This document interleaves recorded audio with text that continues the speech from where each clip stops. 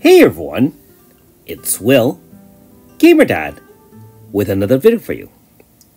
So, in tonight's episode of Should You Summon, we'll discuss the various banners that's celebrating, I guess, the 5th global anniversary, so to speak, as well as the merger of the Japan servers with global servers. It also does celebrate the launch of the Wryz Saga Part 2, which you can then play right away. It is an App Store or Play Store update, so bear that in mind. Now that being said, if you haven't already, make sure you like and subscribe to my channel. I really appreciate it. I also do have a Patreon account for those who want to support me this way. Alright, so let's get right into it. Lots of different banners to cover, as well as a short discussion about what my thoughts are in terms of Stellar Awakening Melissa. Alright, so the first one is a one-time only Fateful, kind of bringing back some of the old units, the previous 2 Global First units, Efi and Eva. If you're willing to pay for 1,000 paid stones, you have a 50-50 chance of getting either one. And of course, all the other units are in the game. If you hit a Stellar Awaken unit, you only get 1 out of 3 gauges. However, even ES Philly is in here. Of course, Melissa with her Stellar Awaken is in here. AS Alma is in here.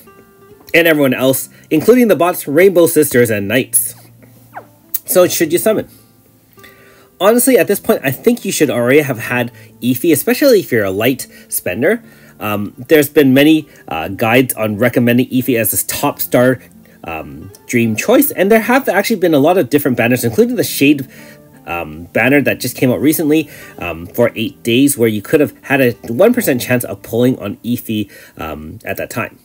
So hopefully you already have Efi, in which case we can now talk about Eva. Oh, Eva, you cost me so much money. You did have a good run. You did have a good run, and you are a dragon, so to speak. However, your time has passed.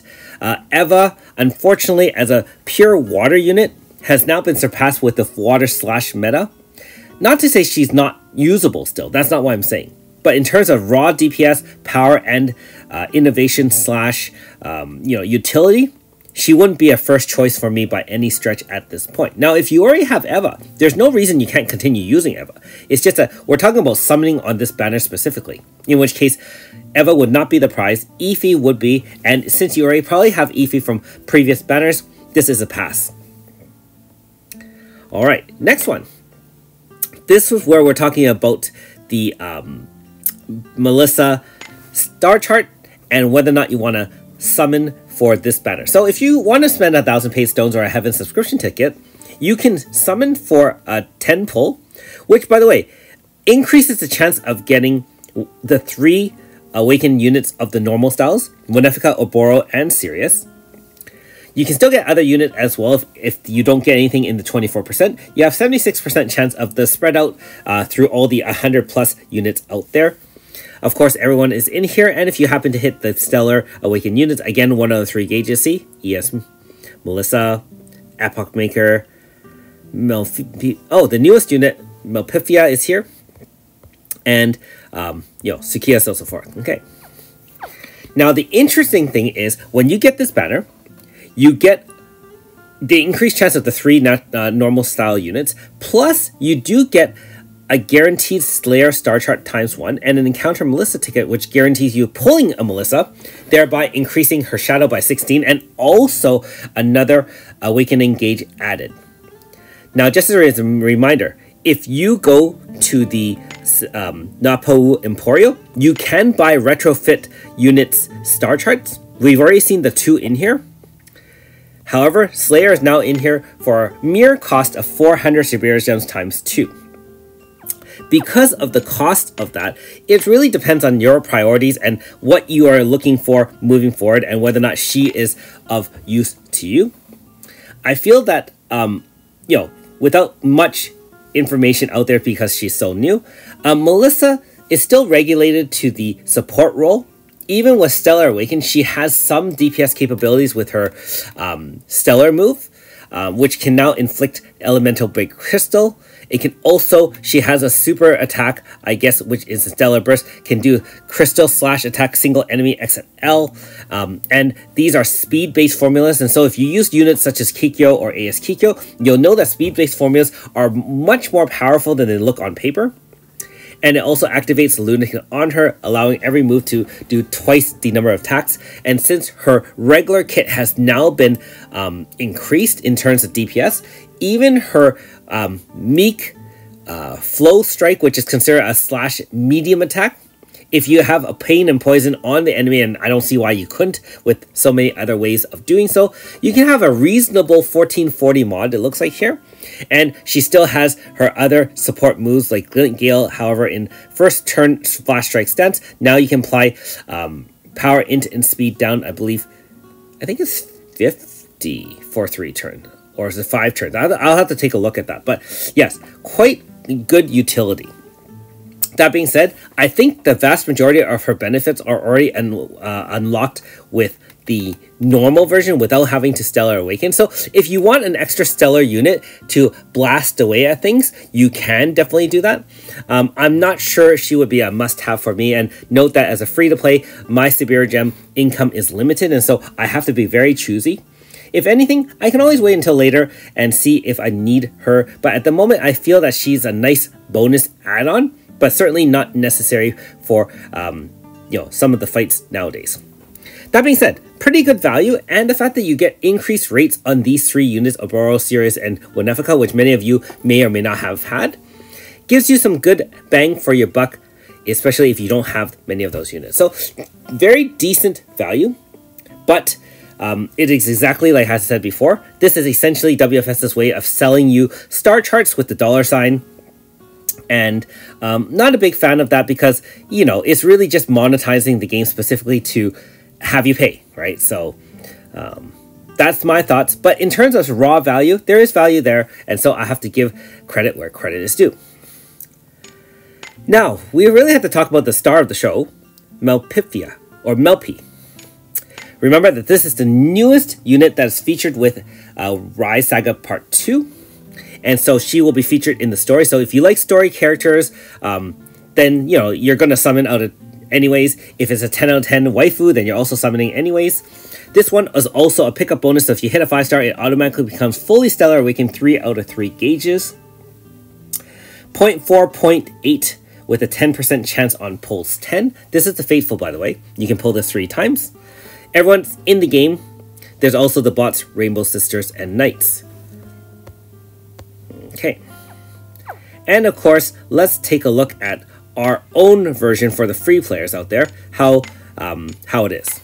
Now again, look at the range of dates. Remember the free banners are 30 days and paid banners are only 16 days. Also, there is a 30-day Melissa one. I'm going to just state straight out, not worth pulling on. Don't bother. Unless you really don't have any form of Melissa as a free player. And, even so, I don't know if it's necessary to pull.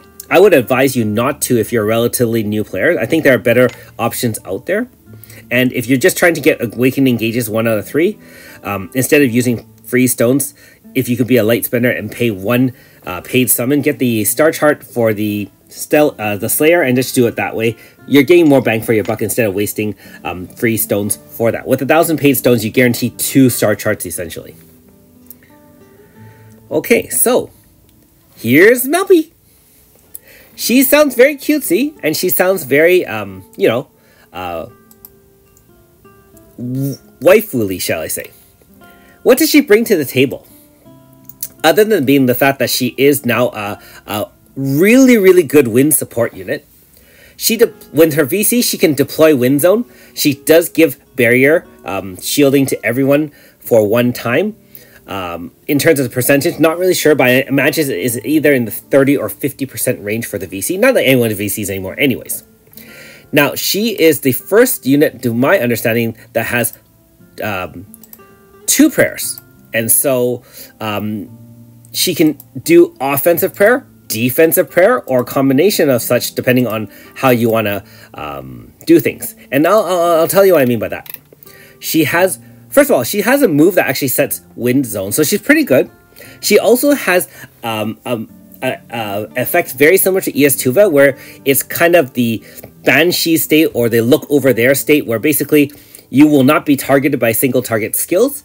AoEs will still affect you. However, single targets will not target you. So that allows your prayer to last, because a praying unit, if it gets hit by any damage, including 0 damage hits, that doesn't consume HP shields, then your prayer stops. And her prayers are quite useful. First of all, she is a healer. She can heal 50% HP, 30% MP, and in Wind Zone is double, so 100/60. Full heal, a considerable amount of MP back. She also does give her speed, with her Wind Zone move, she gives speed plus 50 for 1 turn. And it can Awaken Zone as well, if you use the same move. The main thing with her 2 different prayers, one essentially buffs type and physical res 30% for 5 turns, which is not great. I mean, everyone can do that. I mean, Nokoko could have done that a couple of years ago. Status immunity to all party members 3 times, which, by the way, you know you need nowadays because of all the silly boss mechanics where they keep on hitting with you status. EX4, I am looking at you. On activation turn, when you activate this move, it can stack prophecy stack on all team members when anyone is attacked by the enemy. So AoEs will count, single targets will count, and these prophecy stacks interact with both types of prayers. They also give all stat boosts to your team, and you can get maximum of, I guess, 3 stacks, which is, I guess, 90 stats. So almost like a mini AS Yifa, because remember, Yifa can give stat boosts depending on her spirit, from what I understand. So, and this also win just like Yifa AS is. So you're getting some pretty good defensive buffs. And if there's more stacked prophecies, the shield will increase in effectiveness. I'm not sure how much higher it will go, but if you go to standard 3 stacks, it can go 30, 45, 60. If you're getting 60 physical res, 60 type res, on any type attack against you, you're over 100% shielding. So I imagine that is what you're looking at. Very, very powerful in shielding your team. Oh, not to mention 50% shield damage received less, kind of like the Oratorios of the world with Pizzica. So we all know how much damage reduction matters nowadays, but the fact you got status immunity plus type and physical res together, elemental attacks will not do much, if anything, against you. And of course, you can buff that with additional shielding or debuffs on the enemy. On top of that, she has an offensive prayer that can give I guess power, int, and speed plus weapon damage up 50%. And if you get enough prophecy stacks, which are the same stacks for both types of prayers, I imagine that can stack up to 100%. So essentially capped boosting for everything, which, mind you, other support units or even other offensive units can give. Examples are Alumage, for example, Nocturnal Procession from Efi, Exosia. There's quite a few ones that get that. So, and even Sesta can give everyone that anyways. So it's not that that one is anything special. Well, it's still really, really good. But more importantly, you have all this in one unit. So you have a healer, you have a stat booster like a mini AS Yifa, you now have abilities to shield, type, and physical res, and also boost power, int, and speed, and weapon damage. Now note that this unit does not give mental or physical focus, and so there's a huge loss there. She also can give up to 60% power and int down when in awakened zone. So and elemental break wind. So she supports wind teams very, very well, although her defensive capabilities can probably be used in any type of unit team comp, just like with AS Yifa. Now to her Stellar Awakened. One thing, she does have the Link ability. She, if you have Arcadia characters, 2 of them on the front line, you now get crit damage and magic crit damage increased by 20%. When you have 4 Arcadia units, and this is all kind of a theme of the subtype personality within the Wryz Saga, it'll Kaleido to all wind units. And so that is very, very interesting how that can be used. Not sure how, I'll call that as a small bonus because let's be honest, you're not going to have a whole team of Arcadias all the time. In terms of her stellar units, if it's unawakened, you'll get MP consumption down 50%. Now, I have to say, WFS, pretty lame. If you happen to awaken SA unit and you enhance it, now she's going to get MP consumption minus 100% for all party members for 1 turn. And the silly part is, a 4.5 Valette can already give 100% MP reduction for 1 turn. So in this aspect, Melpi is actually even weaker than a 4.5 Valette, at least in this one aspect. Kind of lame, and it's locked behind the SA board. In terms of her other SA things, she does have an attack that gives herself 3 stacks of Tranquility, remove 1 stack at the end of turn to kind of give an HP shield, which will allow her to keep her pairs lasting longer, as well as, I think it's remove all debuffs, as well as restore status. So, quite powerful in that sense. I will also say that one thing I will give Melpi credit for, probably one of the first SA units that does not 100% depend on her SA ability to be effective. So if you happen to hit a 4.5 and just upgrade or side grade to a 5-star, she is essentially quite good already, because all those moves that we talked about are not locked behind the SA. So if that gives you additional incentive to pull, you can do so. But if you off banner in the future, for the most part, she is quite good, except that she cannot give herself that HP shield with, like I said, which will help her keep her pairs going and status recovery and so on and so forth. So not an offensive unit by any stretch. The real answer is, should you summon? And the answer, I feel, is that she combines 2 or 3 roles into one, but she does them very well. I'll say the shielding is extremely good if it's 50 or 60-60, but the weapon boost, as well as the dual debuff you can get from other party members. If you're running her in a wind team, and she does have wind elements, obviously, the 60-60 is covered by Sora.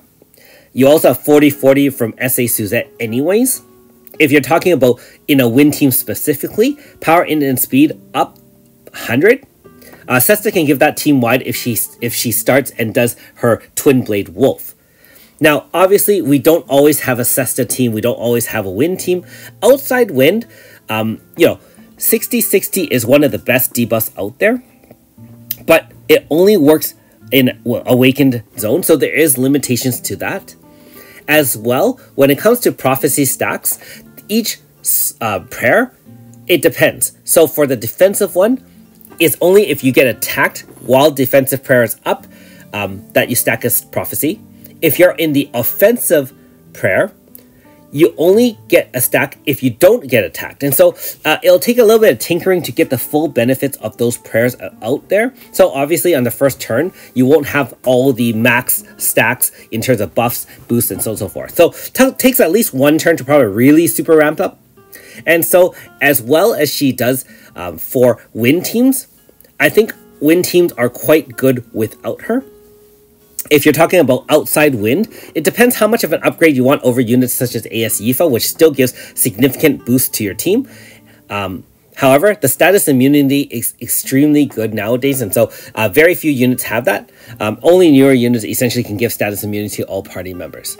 So in summary, if you want a unit who's very defensive, who can augment your win team, and your win team's not already a 1A, by all means, summon.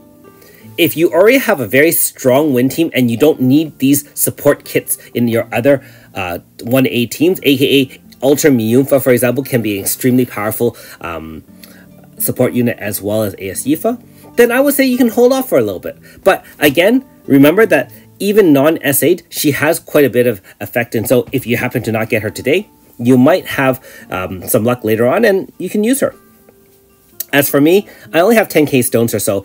I have to hold off, although the temptation is always great. The banner is around for 30 days, and so, I mean, if my resolve weakens, I might summon. However, I don't plan to at this moment. I do have essentially all the best wind units, and especially with my recent hit on AS Melody, my wind team is essentially already set as is. And outside wind, I will say this, I'm a little bit biased. I don't really use support units nearly as much as I could.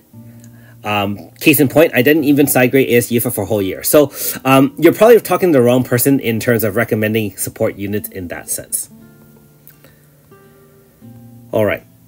So that is all for now. And so again, with SA Melissa, I'm holding off on side grading her for the time being as well. Anyways, hopefully that gives you some indication of what to do with this banner. I know that we don't have much foresight anymore, and so I do rely on things like the AE Wiki and many community members to give me accurate information. I apologize if my information isn't completely up to date at all times.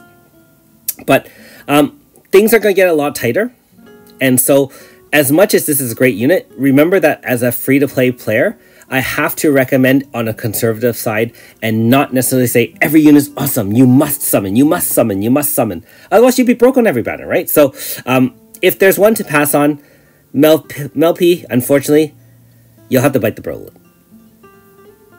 Anyways, thanks for watching. We'll see you next time.